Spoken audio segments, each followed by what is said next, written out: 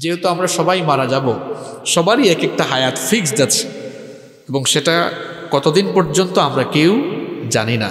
এখন যতদিনই হায়াত থাকুক, এই যে 21 সাল চলে গেল, আমাদের হায়াত থেকে বলেন, হায়াত থেকে সময়গুলো কমলো না বাড়লো? একটু জোরে বলতে হবে, কমলো না বাড়লো? আচ্ছা, কোরআন হাদিস বাদ দিয়ে আপনি কমন সেন্স দিয়ে চিন্তা করুন তো, আপনার জীবনের সময় ফুরিয়ে গেল, আপনি কি আনন্দ করার কথা নাকি পেছনের জীবন নিয়ে একটু ভাবার কথা ছিল? আপনি করলেনটা কি? আপনি দেখি নাচ গান করলেন। আমি 3-4 দিন আগে উত্তরবঙ্গে ছিলাম, তো ডেইলি স্টার পত্রিকা পড়তে গিয়ে দেখলাম 3-4 দিন আগে 25-26 তারিখেই কক্সবাজারের 80% হোটেল বুকড হয়ে গিয়েছিল। এরপরে তো আর বাকি থাকে নাই, যেহেতু 25-26 তারিখে 80% বুকড, তার মানে 31 তারিখের আগে 100%ই বুকড হয়ে গিয়েছিল। নাচ গান, কনসার্ট, এরপরে অশ্লীলতা, বেহায়াপনা, ফালাফালি, লাফালাফি, ফানুসরাইয়া, আতশবাজি ফুটাইয়া, এই যে বর্ষবরণ করা, এটা মুসলমানের কোনো কালচার হতে পারে না, এটা হচ্ছে খ্রিস্টানদের কালচার। ঠিক তো? আপনারা বলেন, কামগুলা করে কারা? আমাকেও মেসেঞ্জারে কয় হ্যাপি নিউ ইয়ার, তো আমি বললাম নিউ ইয়ার আবার হ্যাপি হয় কেমনে? কথা বুঝছেন আমার? মুসলমান তার প্রত্যেকটি দিনই দিনের পথে সুন্দর করে পরিচালনার প্রত্যয় নিয়ে তার দিন শুরু করে, ঠিক কি না? আপনি আবার হ্যাপি নিউ ইয়ার। আর সবচেয়ে বড় কথা হচ্ছে 2021 গেল, 2022 শুরু হলো, এটা ইংরেজি সাল নাকি? হ্যাঁ, ইংরেজি সাল। আরে আপনারা যে খাতায় লিখেন 2022 ইং, এটা কি ইং? নো, এটা ইংরেজি সাল। কে বলছে আপনাকে? এটা খ্রিস্টাব্দ। প্রশ্ন হচ্ছে হোয়াট ইজ খ্রিস্টাব্দ?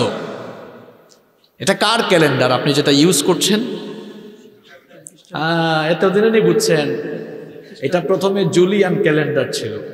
এই জুলিয়ান ক্যালেন্ডারকে সংশোধন করে গ্রেগরিয়ান ক্যালেন্ডারে রূপায়িত করা হলো এবং যীশু খ্রিস্টের জন্মের বছরকে এক ধরে এই ক্যালেন্ডারের গণনা শুরু হয়েছে। যীশু খ্রিস্টের জন্মের সনকে এক ধরে 1, 2, 3, 4, 5 এভাবে গুনতে গুনতে গুনতে গুনতে এখন 2022 পর্যন্ত এসেছে। তাহলে বলেন, এই ক্যালেন্ডার এটা কি আমাদের ধর্মীয় চেতনা, ঐতিহ্য কিংবা সংস্কৃতির সঙ্গে জড়িত? আমাদের ধর্মীয় ক্যালেন্ডার হিজরি ক্যালেন্ডার। হিজরি বুঝেন আপনারা? তাহলে ক্যালেন্ডারে যেহেতু আমাদের না, উৎসব কি আর আমাদের হতে পারে? এটা তো বিজাতীয় সংস্কৃতি, বিজাতীয় কালচার। আপনি মুসলমানের সন্তান, আপনি কেন এটা পালন করতে যাবেন? আর যদি আপনি ওলামায়ে কেরামের কথা না শুনে আপনি এইসব আউল ফাউল কাজ করেন, আপনি করতে পারবেন? আপনাকে সেই স্বাধীনতা দেওয়া হয়েছে। আল্লাহ তো বলেছেন, মান শাআ ফালইউমিন ওয়া মান শাআ ফালইয়াকফুর। ইচ্ছা হইলে ঈমান আনো, ইচ্ছা না হইলে কুফরি করো। দুনিয়ায় ছাড় আছে, কিন্তু মরে গেলে আর ছাড়। এই যে আমরা আপনাকে কোরআন হাদিস দিয়ে নিষেধ করছি, আপনি যদি নিষেধটা না মানেন, ওকে ফাইন। নবীজি কি বলেছেন শোনেন। নবীজি বলেছেন, মান তাশাব্বাহা বিকওমিন ফাহুয়া মিনহুম। যে ব্যক্তি বিজাতীয় সংস্কৃতি নিজের মধ্যে লালন করলো, সে তাদেরই অন্তর্ভুক্ত হয়ে গেল। সুতরাং আপনি যদি খ্রিস্টানদের এই উৎসবকে নিজের মনে করে পালন করেন, নবীজির ভাষা অনুযায়ী আপনি তাদের অন্তর্ভুক্ত হয়ে যাবেন। কিয়ামতের দিন আপনার হাসরও মুসলমানের সঙ্গে না, ওদের সঙ্গে হবে। আর কেমনে বুঝাইতাম? বুঝলে বুঝভাতা, না বুঝলে তেজভাতা। আর কিভাবে আপনাকে ক্লিয়ার করে বলতাম? উচিত ছিল মুসলমানের সন্তানরা বা মুসলমানরা তার পেছনের সময়গুলো নিয়ে একটু আত্মসমালোচনা করা। কারণ আমার আপনার জীবন থেকে সময় চলে গেল, এই সময় আর কোনোদিন ফিরে আসবে না। 2021 খ্রিস্টাব্দ আমার আপনার জীবনে আর কখনো আসবে না। এই জন্য সময় যেহেতু চলে গেল, এই সময় চলে যাওয়ার কারণে বিগত দিনে আমরা কি করেছি, আমাদের সকল কাজগুলোর কথা স্মরণ করে আমাদের ভুলের জন্য, পাপের জন্য লজ্জিত হয়ে তওবা ইস্তেগফার করে তারপরে নতুন বছর শুরু করার কথা ছিল। কিন্তু আমরা তওবা ইস্তেগফার না করে ফালাফালি করলাম, একজন আরেকজনকে টেক্সট দিলাম, আমরা অশ্লীলতা, বেহায়াপনা, বেলাল্লাপনায় গা ভাসিয়ে দিলাম, অনেকে কনসার্ট করে নতুন বছর শুরু করলাম। আরে ভাই, আমি কাল চুয়াডাঙ্গা থেকে ঢাকায় যখন রাতে ব্যাক করছিলাম, ঝিনাইদহে যখন আসলাম, লক্ষ্য করলাম একটা বাসের মধ্যে লাইটিং করেছে, ওই যে ওই লাইটগুলো কি লাইট বলে, মরিচ বাতি নাকি, পুরা বাস লাগাই ফেলছে আর ঝাঁকানাকা আওয়াজ হচ্ছে। আমি ভাবছি মনে হয় বিয়ে শাদী চলতেছে। আমি অকটেন নেওয়ার জন্য একটা পাম্পে ঢুকলাম। তো পাম্পে যখন ঢুকলাম ওই ছেলেটা চিনছে আমারে, কয় হুজুর বুঝছেন কিছু? কইলাম না। কয় এরা নতুন বর্ষ পালনের জন্য 12টায় 1 মিনিটে সবাই বের হয়েছে। আমি বললাম আরে মানুষ এই মুহূর্তে যদি গাড়িতে অ্যাক্সিডেন্ট করে কি অবস্থায় সে মরবে? মৌত হতে পারে কিনা এই অবস্থায়? আপনি আমি সব জানি, কিন্তু মৃত্যুর খবর জানি না।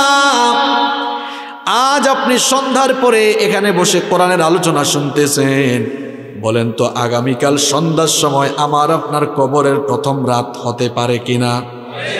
আরেকটু জুড়ে বলেন হতে পারে কিনা? কারণ আমি আপনি মৃত্যুর খবর জানি না। কখন যে আমাদের সামনে মৃত্যু চলে আসবে আমরা কেউই জানি না। এই মৃত্যুর খবর না জেনে এভাবেই আমরা রবের সঙ্গে নাফরমানি করে চলছি। অথচ আমাদের উচিত ছিল নতুন বছরটা তওবা দিয়ে শুরু করা। আপনারা তো আলহামদুলিল্লাহ এলাকায় কোরআনের তাফসিরের মাহফিল দিয়ে আপনারা নতুন বছর শুরু করেছেন। এভাবে উচিত ছিল আমরা আল্লাহর নাম দিয়ে আমাদের সকল কর্মকাণ্ড শুরু করা। কারণ আমি আপনি তো সাধারণ মানুষ, আমার আপনার জীবনে ভুল হতে পারে নাকি পারে না? আমার আপনার জীবনে ভুল হতেই পারে, কিন্তু এই ভুল সংশোধনের একটা রাস্তা রব্বুল আলামিন আমাদেরকে দিয়েছেন। ওই রাস্তার নাম হচ্ছে তাওবা। তাওবা এই শব্দটি আরবি, এর বাংলা অর্থ হচ্ছে ফিরে আসা, প্রত্যাবর্তন করা। আবার কোনো কোনো ডিকশনারিতে লেখা হয়েছে লজ্জিত হওয়া, অনুতপ্ত হওয়া, অনুশোচনা ফিল করা। কোরআনুল কারীমে সূরা আছে কয়টা? আরেকটু জোরে বলেন কয়টা? বলেন তো তাওবার নামে কি কোরআনে কোনো সূরা আছে? আছে। এই সূরার সিরিয়াল নাম্বার কত? হ্যাঁ মাশাআল্লাহ, একজন বলেছে 9। কোরআনুল কারীমের 9 নাম্বার সূরা, সূরার নাম হচ্ছে সূরাতুত তাওবা। এই সূরার মধ্যে আল্লাহ তাআলা 3 জন সাহাবীর তাওবা কবুলের কাহিনী বর্ণনা করেছেন। এই 3 জন সাহাবী বিনা অজর ছাড়াই তাবুকের যুদ্ধে অংশগ্রহণ করেন নাই।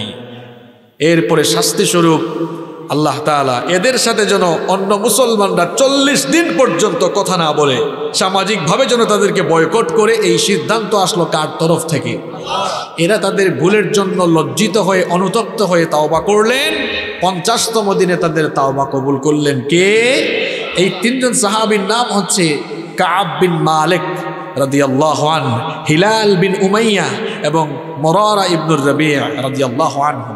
এই 3 জন সাহাবীর তাওবা কবুলের কাহিনী এই সূরা তাওবার মধ্যে রয়েছে। আমরা ভুল করতেই পারি, কারণ আমাদেরকে পাপের দিকে ধাবিত করার জন্য আমাদের এক দুশমন সবসময় চেষ্টা করে। জোরে কোন তো তার নাম কি?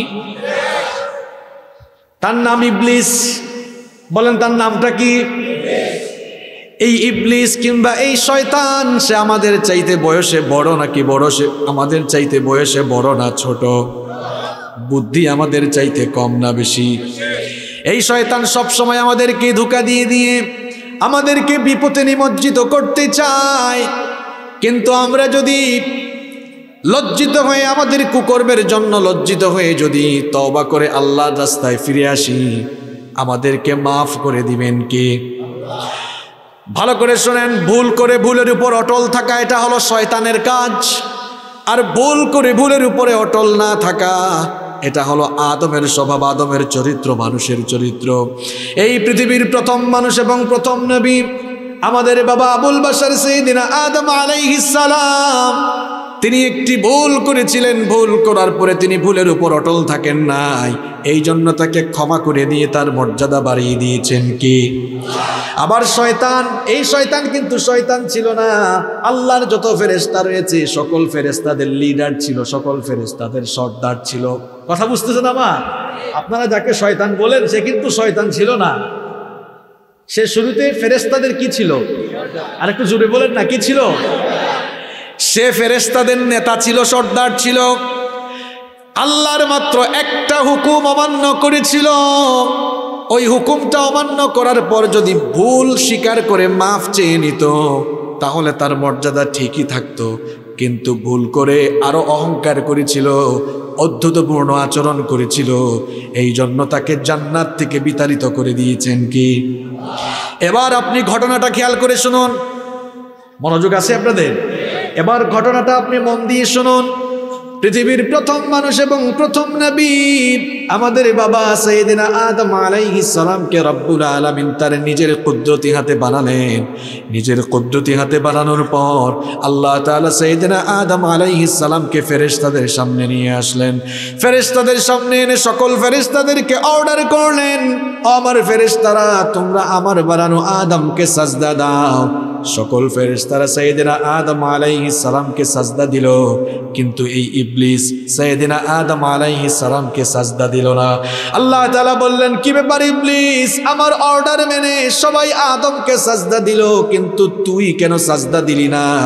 ইবলিস তখন বলল, খালাকতানি মিন নার ওয়া খালাকতাহু মিন তুরাব। অগরব, তুমি আমাকে আগুন থেকে সৃষ্টি করেছ আর আদমকে মাটি দিয়ে বানিয়েছ। আনা খায়রুম মিন, আমি তার চাইতে শ্রেষ্ঠ, সুতরাং আমি কেন তাকে সাজদা দিব? আল্লাহর অর্ডার অমান্য করার কারণে আল্লাহ তাআলা তাকে মালউন বানালেন, অভিশপ্ত বানালেন, মারদুদ বানালেন, বিতাড়িত করে জান্নাত থেকে তাকে বের করে দিলেন। এরপরে দেখেন, এই শয়তান ভুল করে ভুলের উপর থাকার কারণে শয়তানের মর্যাদা কমলো, জান্নাত থেকে বের হলো। জান্নাত থেকে যখন সে বিতাড়িত হলো তখন আল্লাহর কাছে সে একটা দাবি জানালো, বলল, আল্লাহ তোমার কাছে আমার একটা দাবি আছে। আল্লাহ বললেন, কি বলতে চাস বল। ইবলিস এবার সুযোগ পাইয়া কি বলল দেখেন, কোরআনুল কারীমের 7 নম্বর সূরা সূরাতুল আরাফের 14 নম্বর আয়াত থেকে রব্বুল আলামিন ইবলিসের সেই কথাগুলো তুলে দিলেন। ইবলিস তখন বলেছিল, قال أنظرني إلى يوم يبعثون।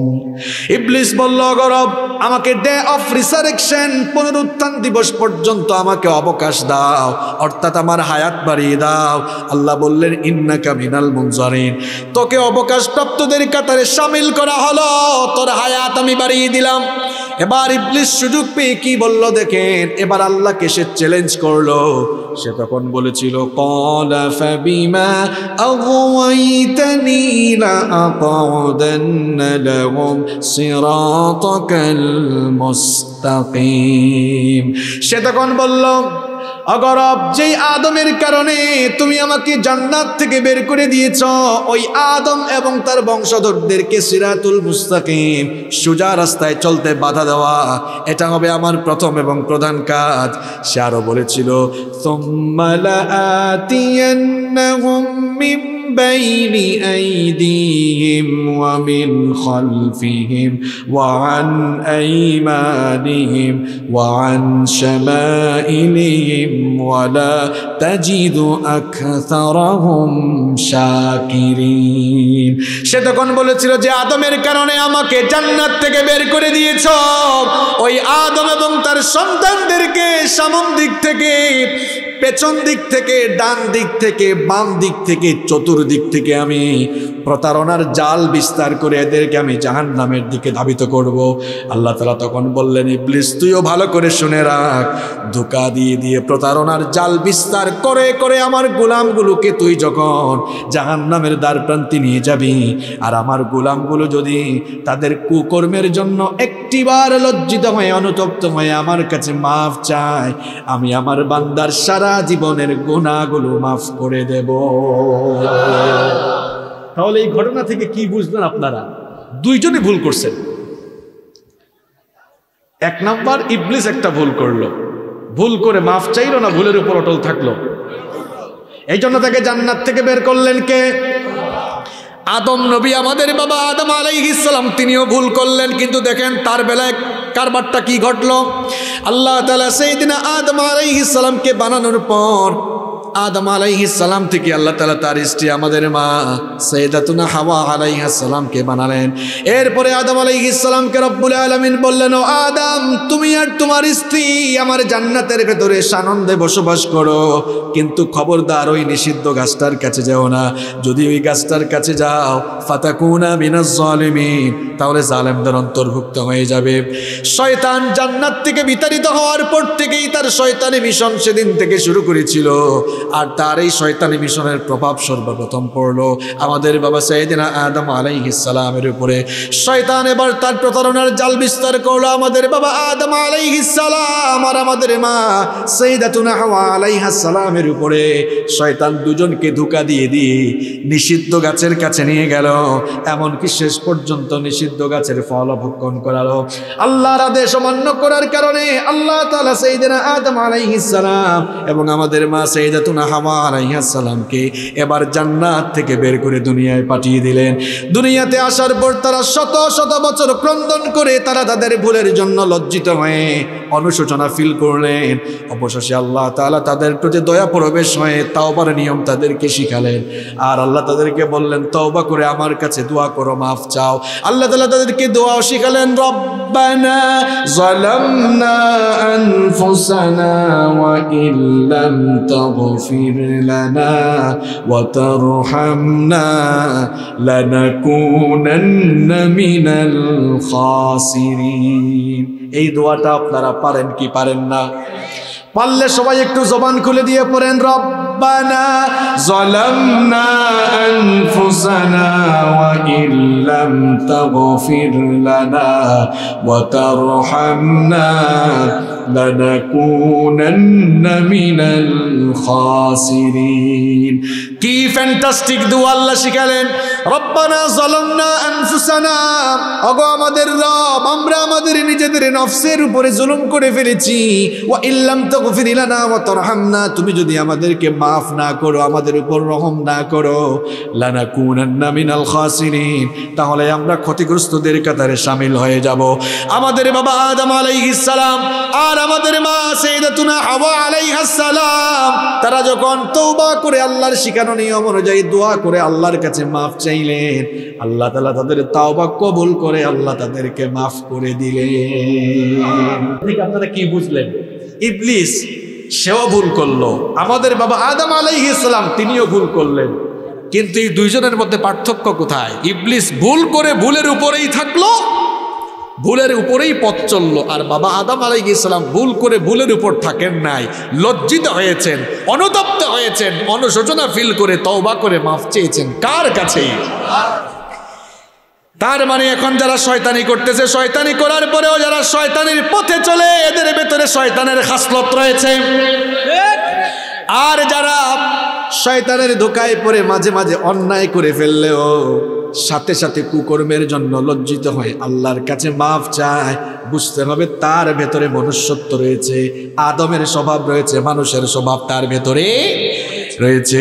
আমরা তো গুনাহ করতেই পারি, আমরা তো গুনাহ করতেই পারি, কারণ শয়তান আমাদেরকে ধোঁকা দেয়। গুনাহ করার চাইতে সবচেয়ে বড় অপরাধ হলো গুনাহ করার পরে গুনাহের পথে চলতে থাকা। এই জন্য তিরমিজি শরীফের হাদিসে নবীজি বলেছেন, কুল্লু ইবনে আদম খাত্তাউন ওয়া খায়রুল খাত্তাইন আত-তাওয়াবুন।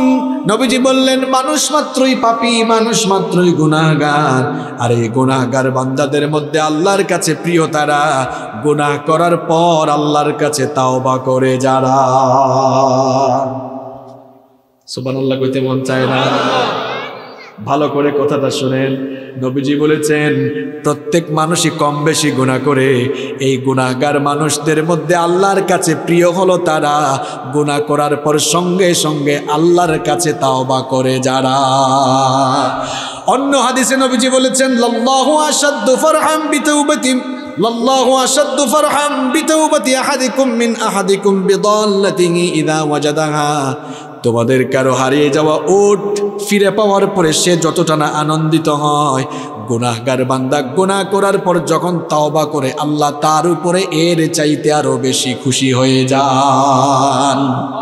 এই জন্য আমরা যারা এতদিন গুনাহ করে ফেলেছি, 2021 পর্যন্ত গুনাহ করতে করতে যারা গুনাহের দরিয়ার অতল তলদেশে নিমজ্জিত হয়েছি, গুনাহের দরিয়ার অতল তলদেশে আমরা যারা অপগাহন করেছি, আমার বাবারা, আমার ভাইরা, আসুন তওবা করে নিজেদের গুনাহের জন্য আল্লাহর কাছে মাফ চাই।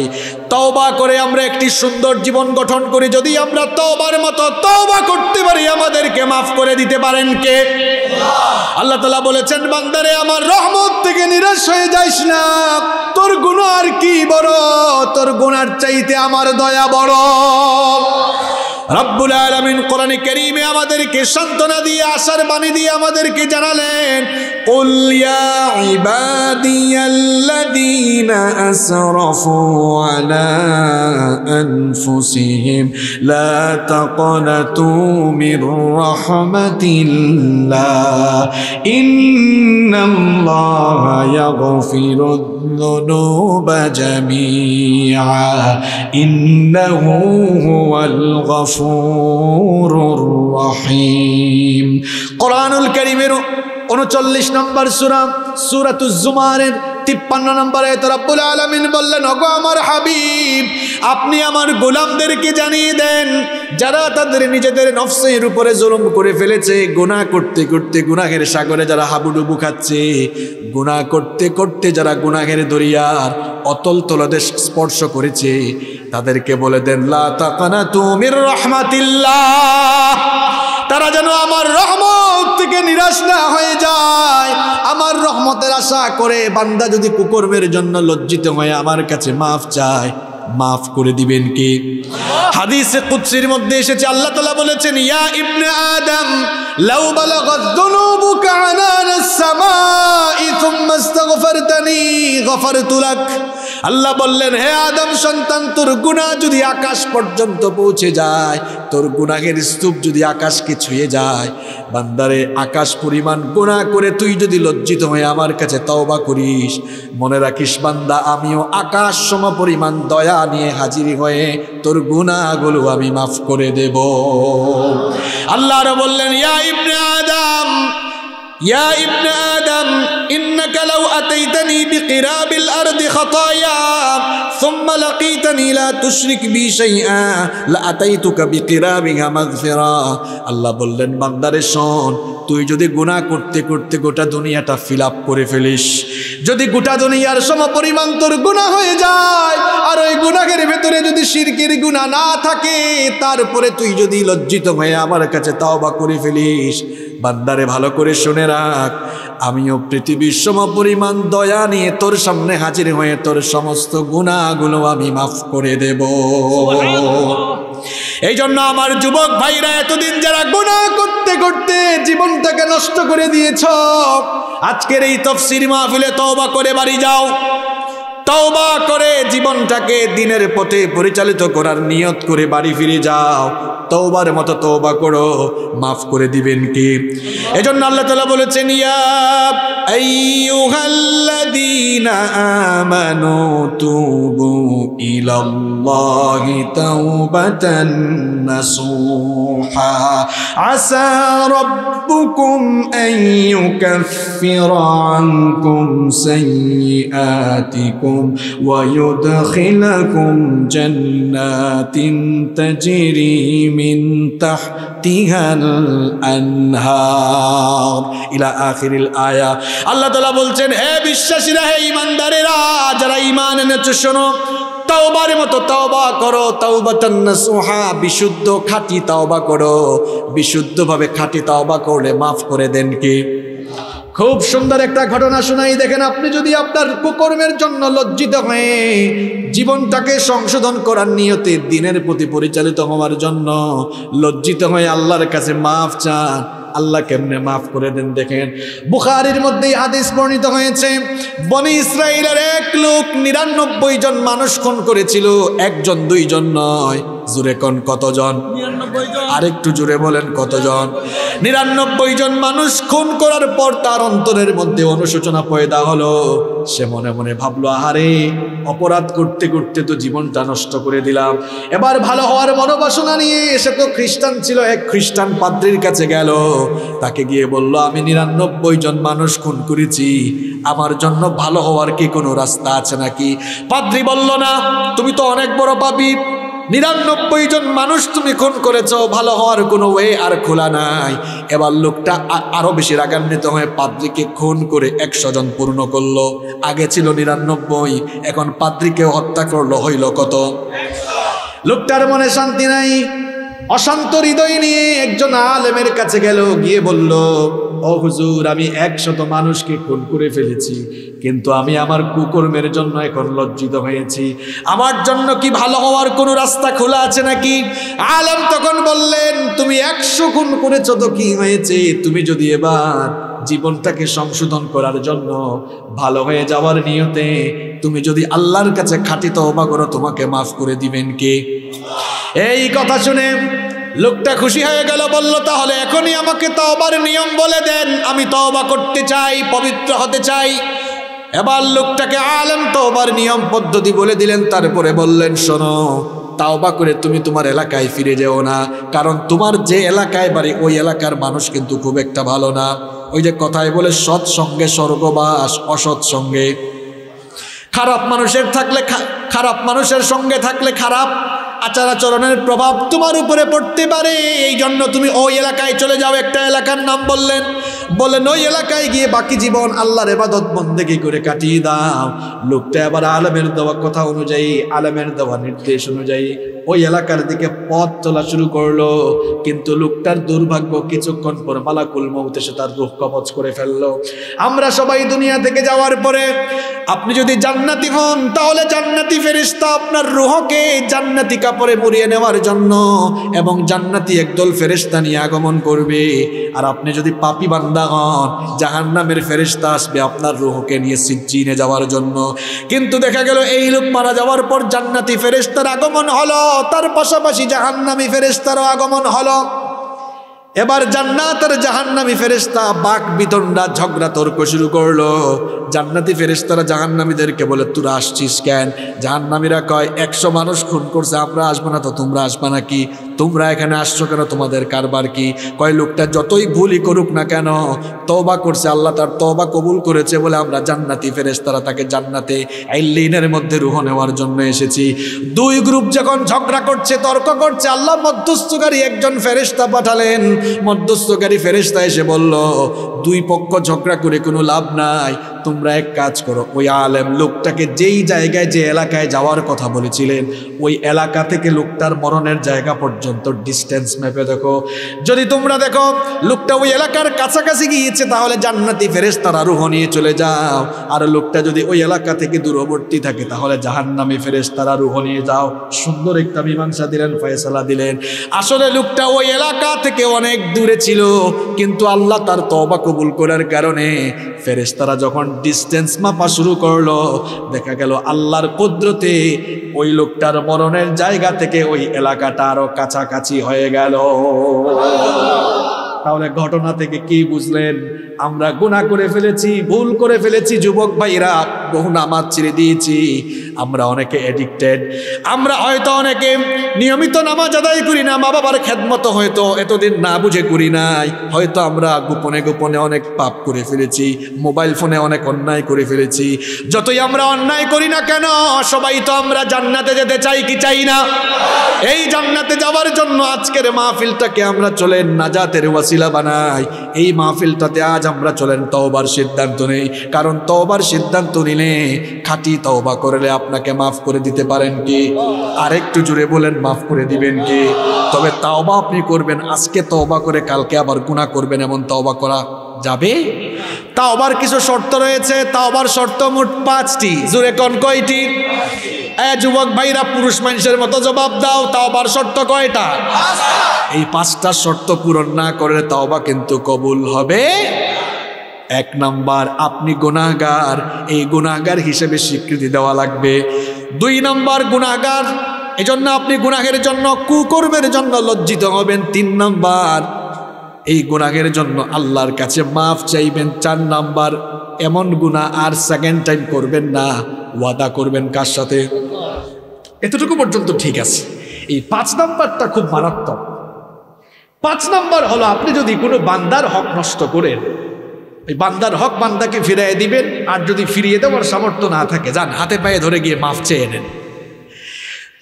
বান্দার হক নষ্ট করে কাবা ঘরের ইমামের কাছে গিয়ে তওবা করলেও তওবা কবুল করবেন না কে? একটু ক্ষমতা পাইয়া মানুষের জায়গা জমি দখল করেছেন, চাঁদাবাজি টেন্ডারবাজি করেছেন, জনগণের মাল সম্পদ লুটপাট করেছেন, জনগণের হক নষ্ট করেছেন, মানুষের হক নষ্ট করেছেন। এই যে মানুষের হক নষ্ট করেছেন, ওই মানুষটা আপনাকে মাফ করবে না যতক্ষণ আল্লাহ আপনাকে মাফ করবে না ততক্ষণ। সুতরাং যে সমস্ত জালেমেরা মানুষের হক নষ্ট করে, এই প্যান্ডেলের ভেতরে এমন কিছু মানুষ আছে, আমি তাদেরকে ছোট্ট একটা হাদিস শোনাই, খুব সুন্দর একটা ঘটনা। আমি কি বলবো? দেখেন, যারা মানুষের উপর জুলুম করছেন, হেদায়েতের নিয়তে কথাটা শুনে যান। এই যে আপনি মানুষের উপর জুলুম করছেন, মানুষের হক নষ্ট করছেন, ভালো করে শুনে যান। নবীজি একদিন সাহাবীদেরকে বললেন, আতাদরুনা মাল মুফলিস? ও সাহাবীরা, বলো তো মানুষের মধ্যে সবচাইতে অসহায় কে, সবচাইতে নিঃস্ব কে? সেম কোশ্চেন আমি আপনাদেরকে করলে আপনারা কি বলবেন? বলেন তো, আমাদের মধ্যে সবচেয়ে অসহায় কে? মানুষের মধ্যে অসহায় কে? যার টাকা নাই, পয়সা নাই, তাই না? হ্যাঁ, ঠিক আপনাদের মতো এইরকম সাহাবীরা উত্তর দিয়ে বললেন, ওগো আল্লাহর নবী, ইন্নাল মুফলিসা ফিনা মান লা দিরহাম লাহু ওয়ালা মাতা। আমাদের মধ্যে সবচেয়ে অসহায় হলো সেই ব্যক্তি যার টাকা পয়সা নাই, অর্থবিত্ত সম্পদ নাই। নবীজি বললেন, সাহাবীরা উত্তর কিন্তু সঠিক দাও নাই। মনোযোগ আছে আপনাদের? খুব ভালো করে কথাগুলো শুনেন। নবীজি বললেন, সাহাবীরা উত্তর কিন্তু সঠিক দাও নাই। এবার শোনো, আমার উম্মতের সবচেয়ে অসহায় কারা, সবচেয়ে নিঃস্ব কারা? আমার উম্মতের মধ্যে এমন কিছু মানুষ 5 ওয়াক্তের নামাজি, তাহাজ্জুদ গুজারি, হাজী সাহেব হজ করেছে, ওমরা করেছে, যাকাত দিয়েছে, দানশীল মানুষ। এইরকম কিছু বান্দা আমলের পাহাড় নিয়ে কিয়ামতের মাঠে হাজির হবে। দেখা যাবে তার আমলের খাতায় নেক আমল অনেক আছে, কিন্তু অন্যদিকে দেখা যাবে তার আমলের খাতার ভেতরে অন্যকে গালি দিয়েছে, গীবত করেছে, চুগলখুরি করেছে, বান্দার হক নষ্ট করেছে, মানুষের টাকা পয়সা মেরে দিয়েছে, জায়গা জমি দখল করেছে, মানুষকে অন্যায়ভাবে মামলা দিয়ে জেলখানার ভেতর ঢুকাই দিয়েছে, তার পরিবার থেকে তাকে বঞ্চিত করে রেখেছে, মানুষের উপরে অবিচার করেছে, মানুষের উপর জুলুম করেছে। এইরকম দেখা যাবে বান্দা নামাজি, দাড়িও রাখছে, নামাজ পড়ে, হজ করছে, ওমরা করছে, যাকাত দিয়েছে, দেখা যাবে আমলের খাতায় নেকির আমল আছে, অনেক নেক আমল আছে, পাশাপাশি অনেক মানুষের উপর জুলুম করেছে, হক নষ্ট করেছে, সেগুলো মনে হয় নাই? আরো জোরে বলেন নাই? আজকে আপনি একটু ক্ষমতা পাইয়া মানুষকে জেলখানায় ভরে রাখছেন, মনে রাখবেন, নিরপরাধ মানুষটাকে যদি আপনি জেলে ঢুকায় রাখেন, যদি বিনা অপরাধে সে 1-2 বছর, 3 বছর, 4 বছর জেলে থাকে, তার পরিবার থেকে তাকে যত বছর দূরে রাখেছেন, জবাব হিসাবে কিয়ামতের দিন আল্লাহ তাআলা আপনাকে আসামির কাঠগড়ায় দাঁড় করাবে। এটা কিন্তু আসামির কাঠগড়ায় দাঁড় করায় শেষ না, হিসাব কিন্তু ওই যে যুবকরা কয় পই পই করে নেওয়া হবে, এই হিসাব কিন্তু এবার পই পই করে শুরু। নবীজি বলছেন, সাহাবীরা শোনো, এই লোকটা যত মানুষের উপর জুলুম করেছে, আল্লাহ সব লোকদেরকে ডাকবেন, ডেকে বলবেন, এই জালেম তোমাদের উপর জুলুম করেছে, ও মিয়া এত তোমার জায়গা সম্পদ দখল করছে, ও আব্দুল সালাম এই লোকটা তো তোমার দোকান থেকে চাঁদাবাজি করেছে। এইভাবে আল্লাহ ডিটেলস বর্ণনা দিবেন, দিয়ে বলবেন, এবার তার কাছে তোমরা কি চাও? বলেন তো, কিয়ামতের দিন লেনদেন কি টাকা পয়সা সোনা দানা দেওয়া হবে নাকি? আরো জোরে বলেন। এবার এরা বলবে, আল্লাহ গো, আজকে মুসিবতে আছি, এই লোকটার আমলের খাতায় দেখেন নেক আছে কিনা, নেক থাকলে বদলা হিসাবে নেক দেন। আল্লাহ এবার ফেরেশতাকে বলবেন, ও ফেরেশতারা, এই জালেমের হাত থেকে নেকির খাতা নিয়ে নে। নেকির খাতা নিয়ে যাদের হক নষ্ট করেছে, এই হক নষ্ট করার কারণে বদলা হিসাবে এদেরকে আজকে নেক দেওয়া শুরু কর। দেখা যাবে নেক দিতে শেষ, আরো শর্ট পড়ছে। আল্লাহর নবী বললেন, এই যে লোকটা মানুষের উপর মানুষের হক নষ্ট করে মানুষের উপর জুলুম করেছে, একদিকে জুলুম করেছে, আরেকদিকে বিশাল বিশাল নেকি কামিয়ে, নেকির বিশাল খাতা নিয়ে কিয়ামতের দিন নেক দিতে নেকির খাতা শূন্য হবে। যাদের কিয়ামতের দিন সবচাইতে আফসোস হলো তাদের। এরা হচ্ছে এই উম্মতের সবচাইতে অসহায়। ওই বলছিলাম, তওবা কবুলের 5 নম্বর শর্ত কি মনে আছে? মানুষের হক যারা নষ্ট করেছেন সব জালেমদেরকে বলবো, আজকে গিয়া ফিরাইয়া দেন, নইলে মাফ চান, পায়ে ধরে মাফ চান, নইলে মনে রাখবেন আল্লাহ তোরে মাফ করবে না ততক্ষণ, ওই বান্দা তোরে মাফ করবে না ততক্ষণ। কত জুলুম আমরা করেছি, একটু ক্ষমতা পাইলেই মানুষের উপরে আমরা কত জুলুম করি। এই জুলুমের সমস্ত হিসাব আল্লাহর কাছে দেওয়া লাগবে, ঠিক কি না? তওবা কবুলের এই 5টা শর্ত রয়েছে, এই 5টা শর্ত ফিল আপ করে তওবা করলে তওবা কবুল করে ফেলবেন কে? কষ্ট হচ্ছে আপনাদের? এই যে আজানেরও সময় হয়ে যাচ্ছে, আমিও শেষ দিকে যাই। এবার আসেন আমরা তওবা করব কেমনে? অনেকে তওবা করার জন্য হুজুরের কাছে যায়, আছে না নাই? তওবা করার জন্য কোনো হুজুরের কাছে যাওয়া লাগে না। তওবা করার জন্য আপনি আপনার মনটাকে পবিত্র করবেন, মনটাকে পবিত্র করবেন, নিয়ত ঠিক করবেন, যে শর্তগুলোর কথা বললাম ওই শর্তগুলো পূরণ করবেন। এরপরে আপনি আপনার নিজের ভাষায় কিংবা ইস্তেগফারের কিছু শব্দ রয়েছে, ওই শব্দগুলোর মাধ্যমে আপনি ইস্তেগফার করবেন, তওবা করবেন। কার কাছে? দেখেন ইস্তেগফারের অনেকগুলো শব্দ রয়েছে। একদিন সাইয়েদনা আবু বকর রাদিয়াল্লাহু আনহু নবীজির কাছে আসলেন, নবীজির কাছে এসে বললেন, আল্লিমনি দুআআন আদউ বিহি ফি সালাতি। ওগো আল্লাহর নবী, আমাকে এমন একটা দোয়া শিখান যেই দোয়া আমি নামাজের মধ্যে পাঠ করে আল্লাহর কাছে মাফ চাইবো। নবীজি একটা সুন্দর দোয়া শিখালেন। এই দোয়াটা কিন্তু আমার আপনার সবার জানা আছে, শেষ বৈঠকে আমরা পড়ি, দোয়ায়ে মাসুরা হিসাবে আমরা এটা পড়ি, আল্লাহুম্মা ইন্নী। আপনারা পারেন তো? পারলে একটু ঠোঁট মিলার আমার সঙ্গে পড়েন, আল্লাহুম্মা ইন্নী যালামতু নাফসি যুলমান কাসীরা ওয়া লা ইয়াগফিরুয যুনুবা ইল্লা আনত ফাগফির লি মাগফিরাতাম মিন ইনদিকা ওয়ারহামনি ইন্নাকা আনতাল গফুরুর রহিম। বাবারা, আপনারা যদি এই দোয়ার অর্থটা বুঝতেন, যুবক ভাইরা যদি অর্থ বুঝতা, নামাজের মধ্যে চোখের পানি দরদর করে বেয়ে পড়ত। অর্থ তো বুঝি না আমরা। কি সুন্দর একটা দোয়া, আল্লাহুম্মা ইন্নী যালামতু নাফসি যুলমান কাসীরা। ওগো রব, আমি আমার নিজের নফসের উপরে অত্যধিক জুলুম করে ফেলেছি, আমি আমার নিজের নফসের উপরে অত্যধিক জুলুম করেছি। ওয়ালা ইয়াগফিরুয যুনুবা ইল্লা আনত, তুমি ছাড়া আমার এই গুনাহ আর কেউ মাফ করতে পারবে না। ফাগফিরলি মাগফিরাতাম মিন ইনদিক, সুতরাং তোমার পক্ষ থেকে আমাকে তুমি মাফ করো। ওয়ারহামনি, আমার উপরে রহম করো। ইন্নাকা আনতাল গফুরুর রহিম, নিশ্চয়ই তুমি ক্ষমাশীল। সুবহানাল্লাহ পড়েন। তাহলে আপনি এই যে দোয়ায়ে মাসুরা, এইটাও আপনি পড়ে পড়ে আল্লাহর কাছে ইস্তেগফার করতে পারেন। আবার ইস্তেগফারের ছোট্ট আরেকটা শব্দ হলো, বাক্য হলো আস্তাগফিরুল্লাহ। নবীজি বলেছেন এই আস্তাগফিরুল্লাহ বাক্যটা ছোট হলেও ওজনটা এত বেশি। বান্দা যদি এই ইস্তেগফার পড়ে আল্লাহর কাছে মাফ চায়, তার আমলের খাতায় যদি সমুদ্রের ফেনা পরিমাণ গুনাহও থাকে, আল্লাহ বান্দার সমুদ্রের ফেনা পরিমাণ গুনাহগুলোও মাফ করে দেবেন। আবার আস্তাগফিরুল্লাহ বাক্যটা বড় ছোট, কিন্তু মর্যাদার দিক দিয়ে অনেক বড়, অনেক উঁচু, অনেক শ্রেষ্ঠ একটি ইস্তেগফার হচ্ছে আস্তাগফিরুল্লাহ। দেখেন, আমরা ইমাম আহমদ বিন হাম্বলের নাম অনেকে জানি।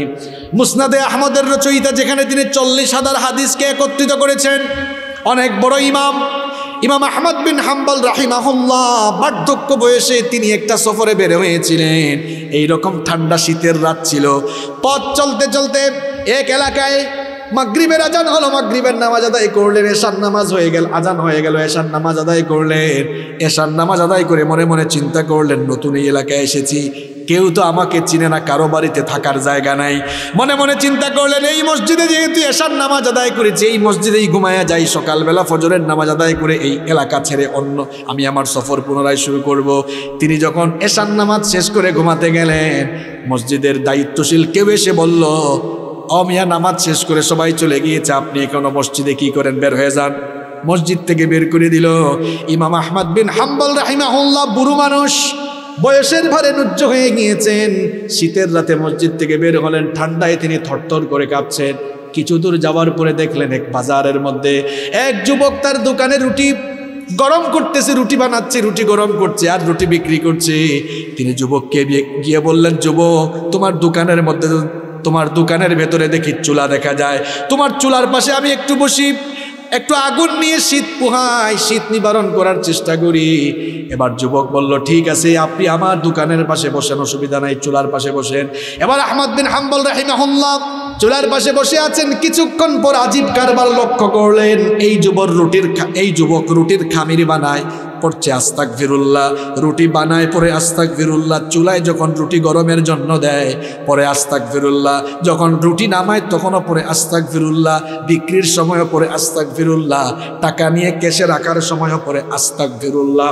আহমদ বিন হাম্বল রাহিমাহুল্লাহ বললেন, কি ব্যাপার যুবক, তোমার দোকানে আসার পর থেকেই দেখি শুধু আস্তাগফিরুল্লাহ আস্তাগফিরুল্লাহ পড়ো, এত আস্তাগফিরুল্লাহ জপ কেন, এত আস্তাগফিরুল্লাহ পড়ো কেন? যুবক তখন বলল, এমনি এমনি পড়ি না, ইস্তেগফার করার ভেতরে একটা মজা আছে। আহমদ বিন হাম্বল রাহিমাহুল্লাহ বলেন, শুধু কি মজা আছে নাকি?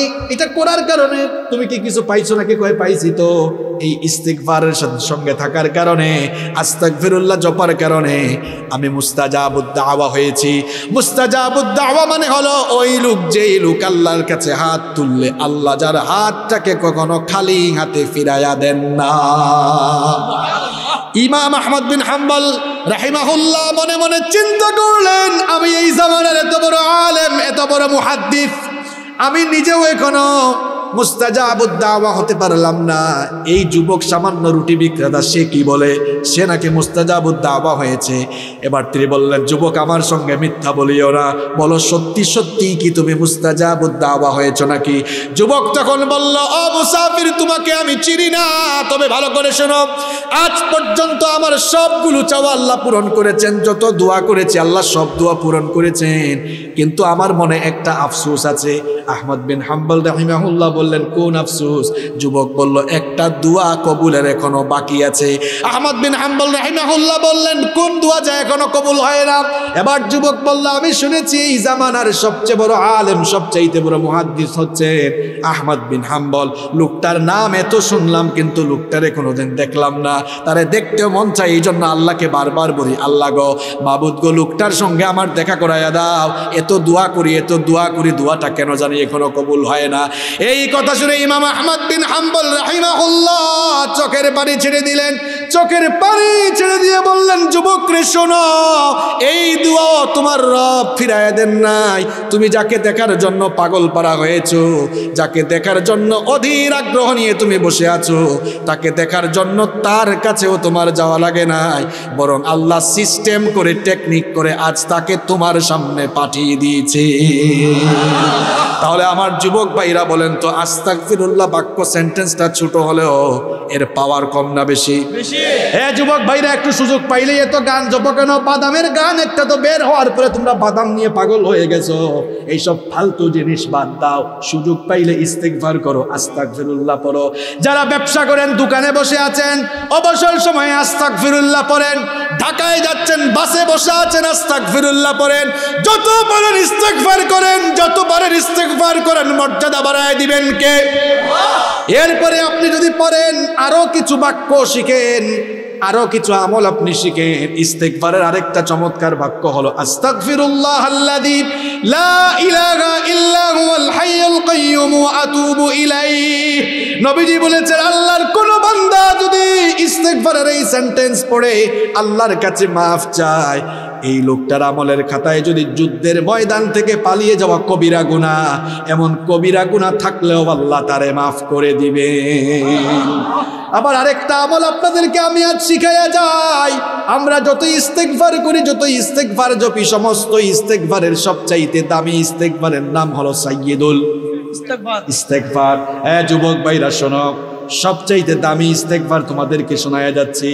যত ইস্তিগফার রয়েছে, সবচাইতে দামি ইস্তিগফারের নাম হচ্ছে সাইয়্যিদুল ইস্তিগফার। নবীজি বলেছেন, কোন বান্দা যদি ঘুমানোর আগে সাইয়্যিদুল ইস্তিগফার পড়ে ঘুমায়, ওই দিন সকাল যদি আর তার ঘুম না ভাঙে, অর্থাৎ ঘুমের মধ্যে যদি সে মারা যায়, আল্লাহ তাকে জান্নাত দান করে দিবেন। যুবক, ঘুমানোর সময় তো ফেসবুক স্ক্রলিং করতে করতে করতে করতে ঘুমাও, ঘুমানোর আগে একটু ওযু করে ঘুমাও। আলতু ফালতু স্বপ্ন দেখো, কত হাবিজাবি জিনিস ঘুমের মধ্যে করো। ঘুমানোর আগে একটু ওযু করো। অনেক মানুষ ঘুমের মধ্যে উল্টাপাল্টা স্বপ্ন দেখে, কারণ আপনার ঘুমের সিস্টেমটাই উল্টাপাল্টা। ঘুমানোর সময় অনেকে চিত হয়ে ঘুমায়, অনেকে উপর হয়ে ঘুমায়, বাম কাতে ঘুমায়। ঘুমানোর সময়ও নবীর সুন্নত মানার দরকার আছে না নাই? যখন যুবক, যখন ঘুমাতে যাবা, কোন কাতে ঘুমাবা? ডান কাতে। আর একটু জোরে। ডান কাতে। ডান কাতে ঘুমাও। ঘুমানোর আগে একটু ওযু করে ঘুমাও, কারণ এই ঘুমটাই জীবনের শেষ ঘুম হয়ে যেতে পারে। তোমরা তো অনেকে যুবকরা, তোমরা তো অনেকে পেশাব করে পানিও নাও না ঠিক মতো, পেশাবের পরে ইস্তেঞ্জার পরে পবিত্র হও না। এই যে অপবিত্র থাকো, তুমি বলো তো কমন সেন্স দিয়া একটু বুঝে শুনে বলো, যে ব্যক্তি অপবিত্র থাকে তার সঙ্গে শয়তান থাকে না ফেরেশতা থাকে? তো তুমি যে শয়তানের সঙ্গে থেকে থেকে এই যে শয়তানের মতো ঘুমাও, যদি এই অবস্থায় মরে যাও, এই অবস্থায় তো কবরে যাওয়া লাগবে, হাসরে ওঠা লাগবে। তুমি তো অপবিত্র অবস্থায় আছো, খবরদার অপবিত্র থাকো না। আল্লাহ পবিত্র, তিনি পবিত্রতাকে ভালোবাসেন, এই জন্য পবিত্র আমরা থাকবো, সব সময় রাজি আছেন? ঘুমানোর সময় এই আদব কায়দাগুলো ঠিক করা দরকার। ডান কাতে ঘুমান, ঘুমানোর আগে ওযু করেন, ঘুমানোর সময় 3টা কুল পড়েন। 3টা কুল আপনি পড়েন, কুল হুয়াল্লাহু আহাদ, এই সূরাটা পড়বেন। 2 নম্বর কুল কুল আউযু বিরাব্বিল ফালাক। 3 নম্বর কুল হচ্ছে কুল আউযু বিরাব্বিন নাস। এই 3টা কুল পড়বেন, তারপর গোটা গায়ে ফু দিবেন। দেখবেন ঘুমের মধ্যে উল্টা পাল্টা স্বপ্নও দেখবেন না। এরপরে ঘুমের মধ্যে আপনি ঘুমাতে গেলেও ঘুমটাও ভালো হবে। এরপরে আপনি যখন ঘুমাতে যাবেন, কোনো অনিষ্টকারী বিষয় অনিষ্ট করতে পারবে না। আরো কিছু আমল করেন, একটু আয়াতুল কুরসি পড়েন, কিছু দুরুদ পাঠ করেন, দুরুদ পাঠ করেন, নবীজির উপরে দুরুদ পাঠ করেন, তারপরে এই সাইয়্যিদুল ইস্তিগফারটা পরে ঘুমান। নবীজি বলেছেন, সাইয়্যিদুল ইস্তিগফার পরে বান্দা যখন ঘুমায়, যদি ঘুমের মধ্যে মারা যায়, আল্লাহ তারে জান্নাত দিয়ে দিবেন। ওঠার দোয়া আমরা জানি, আল্লাহুম্মা বিসমিকা আমুতু ওয়া আহইয়া, দোয়াটা পরে আবার তুমি সাইয়্যিদুল ইস্তিগফার পড়ে নাও। নবীজি বলেছেন, সাইয়্যিদুল ইস্তিগফার যদি বান্দা ঘুম থেকে উঠে পড়ে নেয়, সন্ধ্যা হওয়ার আগে যদি মারা যায়, আল্লাহ তাকে জান্নাত দিয়ে দিবে। তাহলে এত দামি এই আমলটা আমাদের করার দরকার আছে না নাই? আর একটু জোরে বলেন, আছে না নাই? তাহলে এই সাইয়্যিদুল ইস্তিগফার মাত্র 2 লাইন, 1.5 থেকে 2 লাইন আমরা মুখস্থ করতে পারবো তো?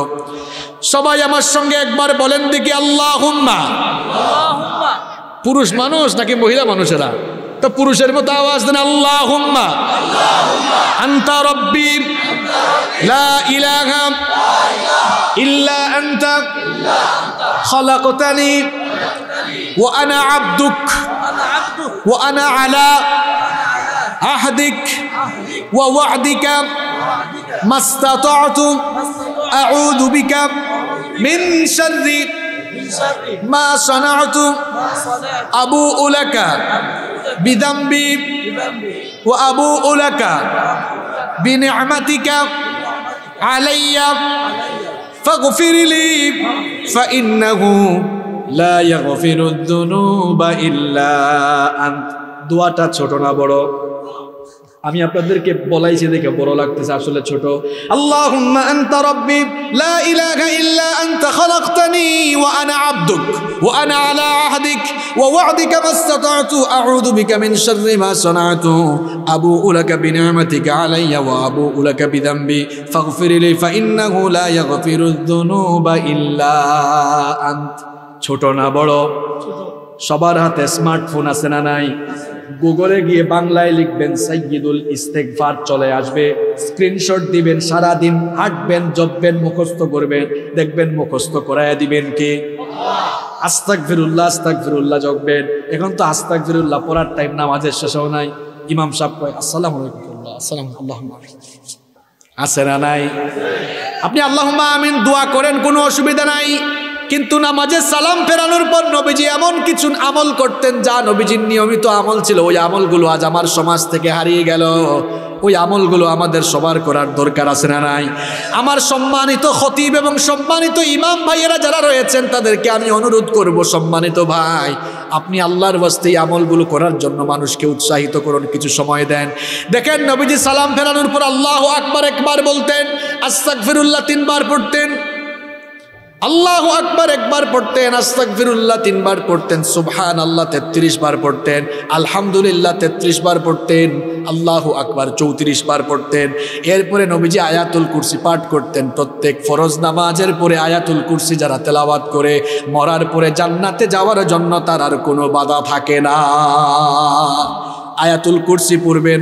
আরো দোয়া নবীজি করেছেন, আল্লাহুম্মা আনতাস সালাম ওয়া মিনকাস সালাম তাবারাকতা ইয়া দাল জালালি ওয়াল ইকরাম।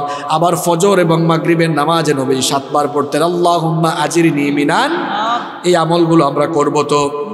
আল্লাহ তৌফিক দান করেন। তাহলে আজকে সংক্ষিপ্ত সময়ে আমরা তওবা নিয়ে কথা বললাম। নতুন বছর শুরু হলো, সবাই আমরা তওবা ইস্তেগফার করে আমরা আল্লাহর দ্বীনের পথে চলার নিয়ত করতে পারবো তো?